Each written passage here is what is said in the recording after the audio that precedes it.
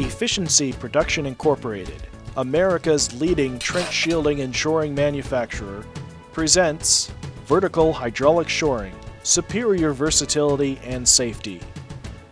Where trench shields are used to protect workers against cave-ins, shores are used to actually apply pressure to trench walls to prevent cave-ins. Efficiency Production has been manufacturing aluminum hydraulic shores since 1971, including the manufacture of all rails, cylinders, and components. Vertical shores consist of a pair of strong 8-inch aluminum rails that are connected by hydraulic cylinders. The hydraulic cylinders are pressurized outside of the trench with an easy-to-use hand pump. Both the rails and cylinders come in various sizes, offering superior versatility when working around existing utilities and supporting trench walls near structures. Whenever working with shores, it is important to remember a few simple points of safety. Shores are designed to fold, which allows for easy installation, but also creates several pinch points. Always carry shores in the proper position with your fingers to the outside of the rail, away from the cylinder pivot points. Vertical shores are used in unison with a special type of plywood called fin form. 3/4 inch fin form is acceptable for the use of plywood according to OSHA standards. It is not, however, considered a structural member. When using hydraulic vertical shores, one of the key components is going to be your hydraulic shoring pump can. Efficiency offers two models, the plastic model and the steel model. Both are acceptable. Both models are going to require the use of a biodegradable shoring fluid, either a summer grade fluid or a winter grade fluid. When using the summer grade, you would add 1 quart of fluid to 5 gallons of water. When using the winter grade, you would add 1 gallon of fluid to 3 gallons of water.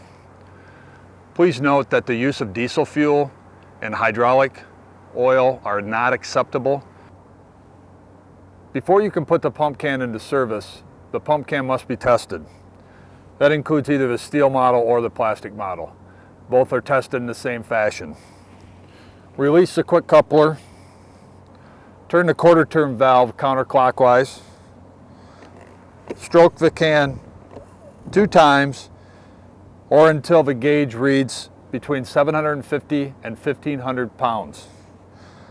Allow the gauge to stabilize, which this is done at 1,000 pounds. Wait 10 to 15 seconds. This can is stabilized at 1,000 pounds. Therefore, I can release the pressure and this can is ready to put into service. 2 different tools will help you position the shore, the release tool and the removal hook. Lay the shore down with the fitting side of the cylinder next to the ground. The hose fitting will slide over the quick coupler fitting on the cylinder. Place the release tool under the handle and fold the shore down. Pick up the handle and the release tool and walk the shore into the trench. After the shore is properly positioned, close the quarter turn valve and begin pumping the fluid into the cylinder. Pump the cylinder until the pressure gauge reads into the green area, or approximately 750 psi. Watch the pressure gauge for a moment to make sure the cylinder is maintaining the proper pressure. Do not allow someone in the trench if the gauge does not hold the pressure. Now that the shore is in the trench, use the release tool to pop the hose off the quick coupler.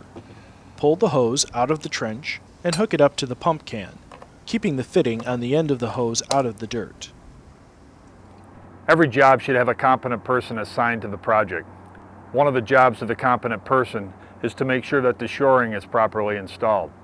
Please refer to the tabulated data from Efficiency Production when installing the shores. A good rule of thumb, the top cylinder should be somewhere between 1 to 2 feet from the top of the trench, and the bottom cylinder should be no farther than 4 feet from the bottom of the trench. One other thing that the tabulated data will show you once the soil is classified is how far horizontally the shores need to be installed apart. in most cases somewhere between 4 to 6 feet. Again, please refer to the tabulated data. The tabulated data chart will also help you determine the necessary length of the shore's rails and the number, width, and proper placement of cylinders that are required for your project. One of the things that you may encounter on your project are trenches that have cross utilities running through them, making it very difficult to use conventional trench boxes that you need to push and pull to grade. That's where hydraulic vertical shores come into play. This is an example of a spot shore, a single shore. Use this shore around that cross utility until you get beyond it, where you can pick back up with the steel shields or the conventional hydraulic shoring. Make sure to check your tabulated data for proper positioning in the trench. Efficiency hydraulic shores are equipped with a safety bleed-off hole, which prevents cylinders from extending past the safe working width. If this happens, either a different size cylinder is needed, or you can quickly add extensions to the shore's cylinders if you need additional width. 5. Efficiency Production developed a one-piece extension that makes it even easier to install shore extensions in the field. First, take out the socket pad pin, and then pull off the socket rail with the socket pad still attached. Now simply place the one-piece extension over the end of the piston rod and align the 3 holes in the extension over sleeve and piston rod, and reinstall the socket pad pin and keeper. Remove the socket pad from the socket rail by pulling out the clipped head rail pin.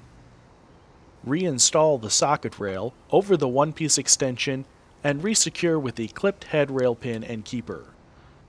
Your shore is now extended and ready for use. To remove the shores, we must first release the pressure in the cylinders. About a cup of biodegradable fluid, which is 95% water, will be discharged into the trench.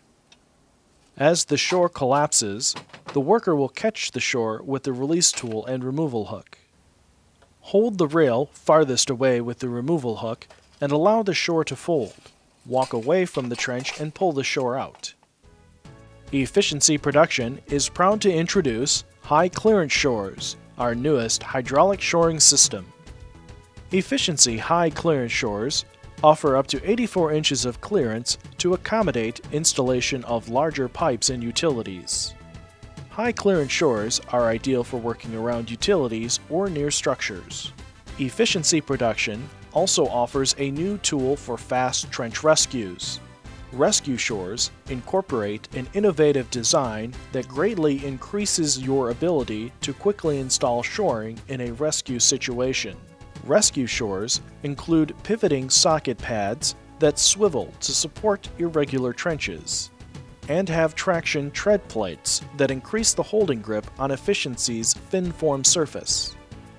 A cylinder locking device protects against the unlikely event of a collapsed cylinder due to loss of pressure. Efficiency's full-stock aluminum shoring trailer is equipped with a variety of custom-built options for stocking shoring equipment.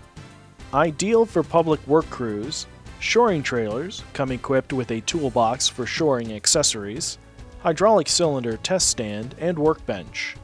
The multi-purpose racks can be configured for all your shoring equipment and arranged for your project needs.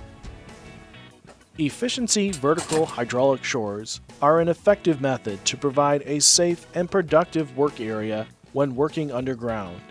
Hydraulic shores quickly and easily adapt to a variety of underground and utility project challenges. This video is just a short overview showing installation and removal procedures. Always refer to the manufacturer's tabulated data when using hydraulic shoring, or call the local efficiency dealer nearest to you.